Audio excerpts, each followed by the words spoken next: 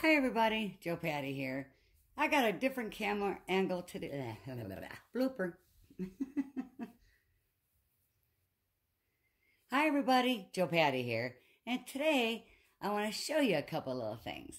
I got a different camera angle because I want to be able to stand on this side to show you guys. This was one of the little mermaids that I was working on, and I put a coat of resin on it, and then I put a second coat of resin on it when that was dry just to make some a little seaweed design. Now I want to tell you about the seaweed design. We'll talk about that first. I used, for the seaweed design, primary elements, Guatemala green. I don't know if you can see that in the camera. Let me see here. Yeah, the lighting's bad. Anywho, Guatemala green. It even looks blue in the jar. And it looks blue on my canvas. So remember that, you guys. If you buy Guatemala green pigments from Primary Elements, they are blue.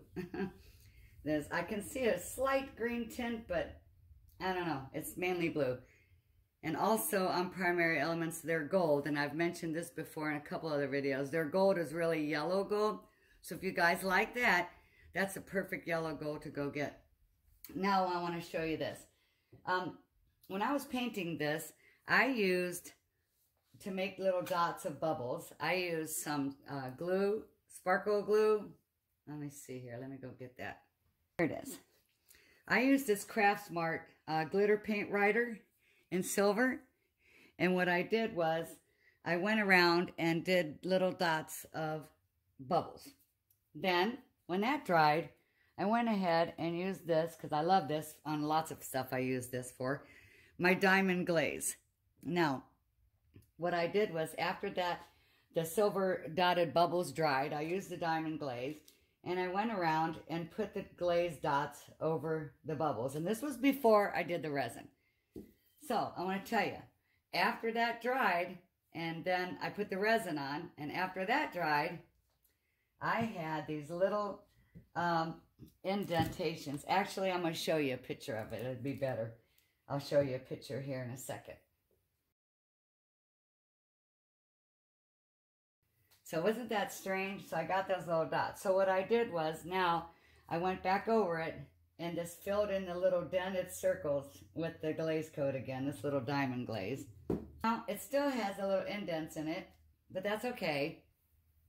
This is just a painting for a little girl's room, and it's free. I'm just giving it to her, and it's going to be okay, because you know how little kids are. They're going to touch it and see it and want to feel it and everything, and I find that to be true about a lot of art. I have art on my walls, or art that I've gotten from somebody, and I put it up on the wall, and I do look at it from a distance, and I see it from a distance, but when I do go to someone else's house, and I see art on the wall, I do get a close-up. And, you know, some art is so beautiful, it makes you want to touch it. So, I don't know. I figured this little girl's going to be touching it and picking at it. So, anyway, now I want to show you something else. Let me grab this over here.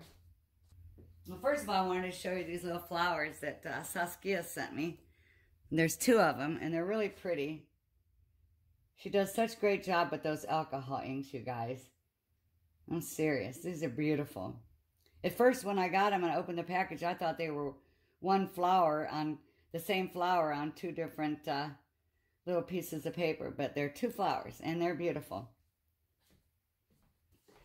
I want to show you guys how I finish off the back of them. A lot of times I don't do anything to the backs because it's up against the wall anyway.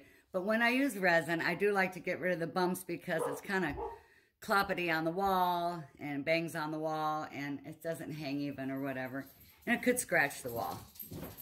So on this one here, this was my deer painting, resin painting. And what I did was on the back, I went ahead and just scraped off the lumps from the resin, and then I spray painted it.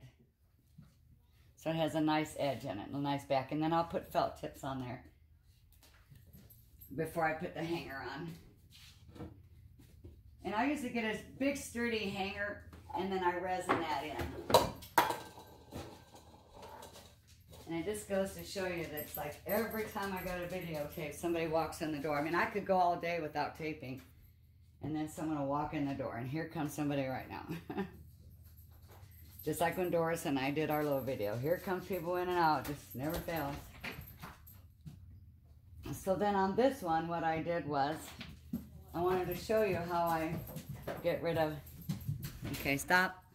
2 hours later. Okay, now the back edges. What I wanted to show you guys is this. If you have something like this, whether it's resin or acrylic or whatever, you don't want to lay it flat on anything unless it's padded. But you can't leave the padding open, because then the technique I'm gonna show you, if you do something like that, it could catch fire. You don't want that.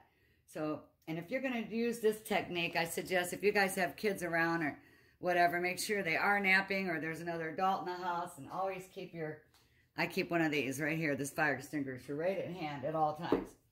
And then I have it on a metal tray too, because plastic will melt and I just don't want any trouble. But let me show you how I do it. And I'm experienced at it, so, you know, you guys can have to practice if you want to do it this way. So, see, you got these bumps on the back from resin. And like I said, they'll bump the walls and everything. And what I do is just take my heat gun, and I have this attachment on the end of it, and just heat it up on a little bit. I've already done the rest of the sides, and it doesn't take long. You just heat it up a little bit like that, just for a couple seconds. And then you're just going to slowly scrape. But you don't want to put any pressure on it, because you don't want to pick at the canvas. So you're just going to kind of get it warmed up here.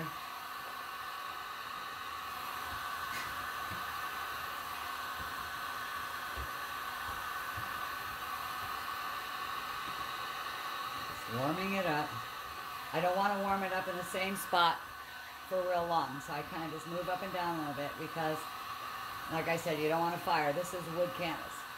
Okay, now I think I've pretty much got it warmed up a little bit. And then you start at the beginning here, and you put a little bit of pressure, just a little bit, slightly. And see how it just peels right off? And you keep moving, because you don't want it to get too hot in the same spot. And that's just how it all comes off. There you go. I'll finish the rest later, but I just wanted to show you guys. Nice and smooth. All right, everybody. That's that. I hope you enjoyed my tips and tricks. So, arrivederci, everybody. I'll see you again soon, back in the studio.